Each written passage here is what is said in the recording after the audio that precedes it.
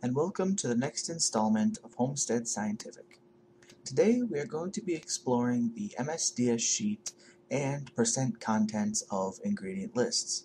The first thing I want to do is explain to you a little about the MSDS sheet and what it does.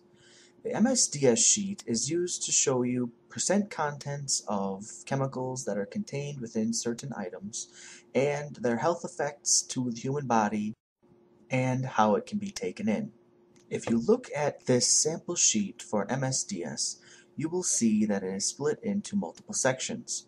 The first section explains what the chemicals are in the product and what the maximum amount of each chemical you can legally be exposed to. The next portion says, is this product a fire hazard or an explosion hazard? And the next section says, how does it enter your body and how can it affect your health in short term and the long term? These sections are handy if you want to know if a chemical you are working with is safe for you to be using in the lab, or if you need to take special precautions if you do want to work with it. In this particular area, we are going to be looking at what chemicals are in the product, so you can find out if something contains enough of a particular chemical for you to work with it in your lab.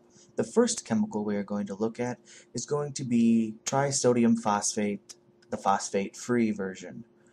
There are two versions. There's trisodium phosphate and then there's trisodium phosphate PF, which is phosphate-free. Regular TSP is difficult to get in contact with now because phosphates are a lot more controlled due to its environmental impact. The first thing we're going to look at is the back of the TSP box. If we look at the back of the TSP box, it says down by the ingredients, warning, contains sodium carbonate, sodium metasilicate, and EDTA. If you look at the list, everything that it contains is in order of percent content. The first item in the list is always the most that it contains, and so on down the list. The last thing in the list it contains the least of. So in this particular instance, sodium carbonate is the most, followed by sodium metasilicate, and then EDTA. We don't know the percent content, just that that is the most that it contains. So if we go to the MSDS for this particular item, and we check it, and we see what it says that it contains 90 to 95% sodium sesquicarbonate, which would be the sodium carbonate that we looked at, and then 0 to 5% sodium metasilicate. The sodium metasilicate is the product of reacting the phosphorus out of TSP, and you're left with sodium metasilicate. Sodium sesquicarbonate is a combination of sodium bicarbonate and sodium carbonate.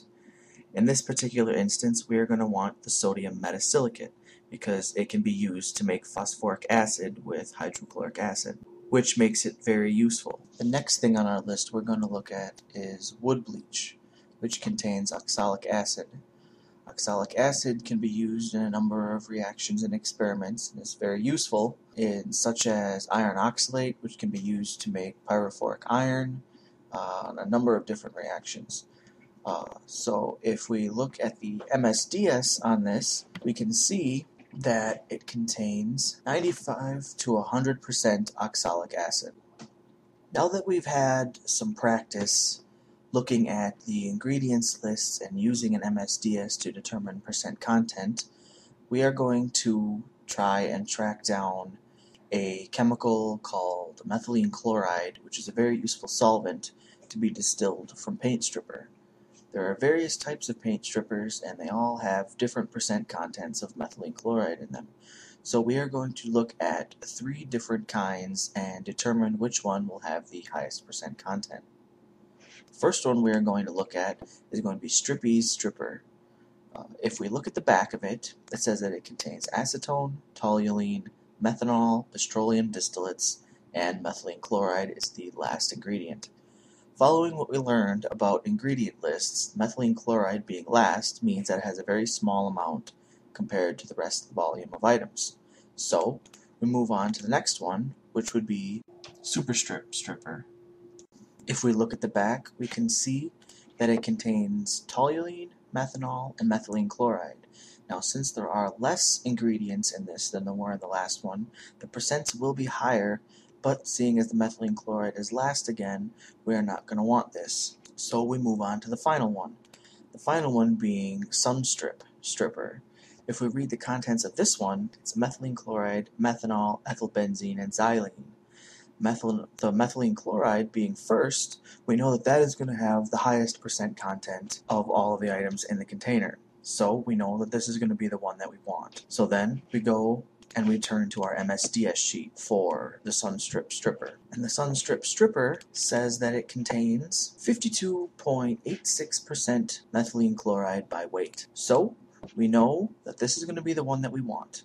It'll give us a good yield if we distill it, and it's a very useful chemical. So I hope this has been very useful to you in trying to figure out what things have chemicals that you can use in them and how much. Always keep your eye out when you're in the store for chemicals and bottles that you may never have seen before, because you always want to check on the labeling, because you never know what something might contain. Alright, thanks.